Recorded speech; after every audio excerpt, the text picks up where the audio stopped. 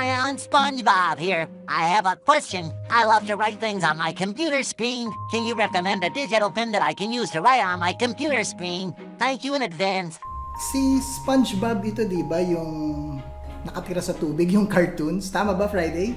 Yes, you are correct, Sir Allen. Wala bang totoong tao na magtatanong sa akin? Hindi yung puro fictional characters, Friday? Unfortunately, Sir Allen, there is none at the moment. Anyway, in this video, I'm going to show you how to write or draw anything on your computer screen with Epic Pen, the world's most popular screen marker, which is absolutely 100% free. So, stay tuned. You're watching Allen Online TV.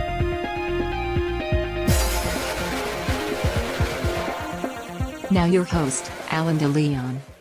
Hi, si Allen De Leon to, and welcome to Allen Online TV. Kung first time mo dito sa YouTube channel na to and you would like to grow your YouTube channel, make money online, and build your online brand, then you came to the right place, my good friend. Consider subscribing, paki-click na rin yung bell notification, pati na rin yung all, so you won't miss any of our video tips, tricks, and tutorials. Katulad ng video na to. Kung ginagamit mo ang computer screen mo para sa mga online presentations mo, then magugustuhan mo si Epic Pen or Epic Ball Pen or Digital Pen. Kasi pwede ka mag-draw ng lines, draw circles, draw anything on your computer screen. Okay, di ba? So, why don't we head over sa computer screen ko para mapakita ko sa'yo kung paano gamitin si Epic Pen. Okay? So, ready ka na ba? If you're ready, then what are we waiting for? Let's go na! As in now na! Okay, you ready? Let's go! Siyempre, here we are sa computer screen ko and pupunta tayo sa Epic Pen. Yan. Okay, so we are ready to download our free copy. Okay, so click natin itong download na to. Okay, so sa basic, for personal and trial use, so free ito for download for Windows, and here is download for Mac. And of course, if you want to try yung pro version nila, ito yung may bayad. It's $25 per install or per computer mo install. Then that's it, one-time payment lang ito. Okay, so try muna natin, of course, itong basic, which is free. So I am a PC user, Windows user, so download na natin. Ayan, tapos na mag-download. Okay. So, click natin to and open. And mag-install tayo. Just click OK. Click Next. I accept the agreement. Click Next. Okay, Next again. And then Next.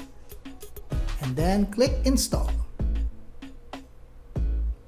Completing the Epic Pen setup. So, launch natin sa Epic Pen. Click natin yung Finish. Ayan, lumitaw na siya. This one. Okay, so bago natin tingnan yung mga functionalities and features ni Epic Pen, now take note lang na nandito tayo ngayon sa website ni Epic Pen. For example, I go into another window, which is this one, sa Google. Nandyan pa rin siya. Kahit na lumipat ulit ako sa website ni Epic Pen, nandyan pa rin siya. So you can use it in any website na mapunta ka. Even sa mismong desktop computer mo. Yan, magulo kong desktop dahil ang dami kong ine-edit. Ayan, nandyan pa rin siya. Okay? So, let's proceed para makita natin itong mga features ni Epic Pen. So you can move it anywhere sa screen mo. Okay, nahilo na ako. Then, kung ayaw mo naman siya makita, nakita mo tong mata na to. So, i-close mo lang yung eyes niya. Then, wala na siya.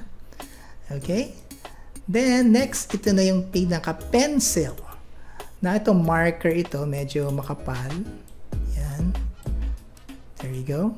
So, if you want to change at gawin mong pencil, eto na siya. Pencil na siya. Okay. Now, kung gusto mo itong i-remove, then proceed ka lang dito sa undo. Yan, ma-undo mo na siya lahat. See? And kung gusto mong matanggal na itong pencil, undo ko lang itong yellow dot na to. Then balik ka rito sa arrow para bumalik na siya sa cursor mo.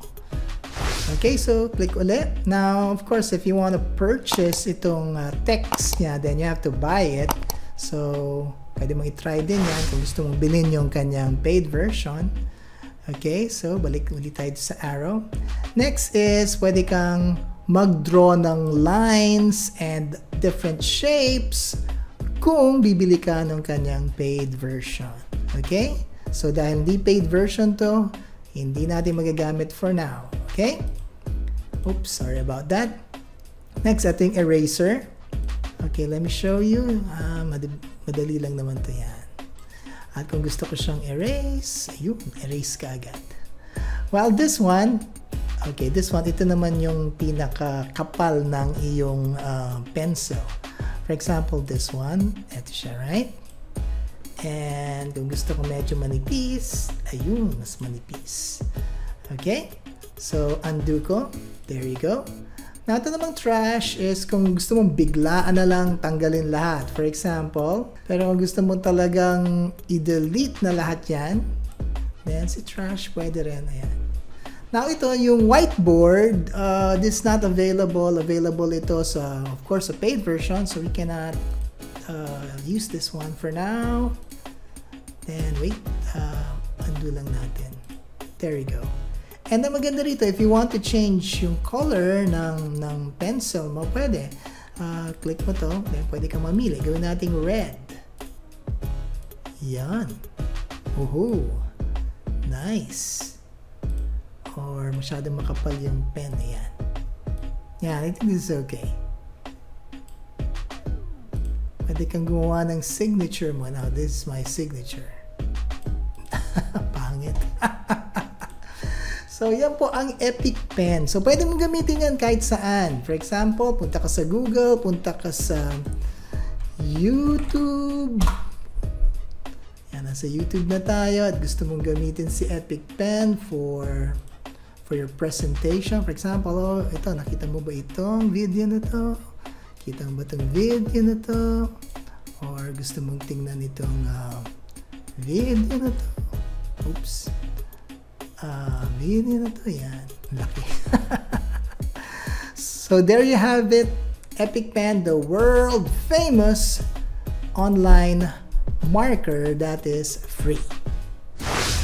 If you like this video tutorial, then give me a thumbs up. Or if you have any questions, then scribble it down just in the comment section and I will try my best to answer them. This is Allen De Leon. Thank you very much for watching and I'll see you on the next video. Yes, yung mga videos na yan. Bye for now and God bless. Thank you for watching AllenOnlineTV. Make sure to like this video, leave a comment, and don't forget to subscribe. See you on the next video.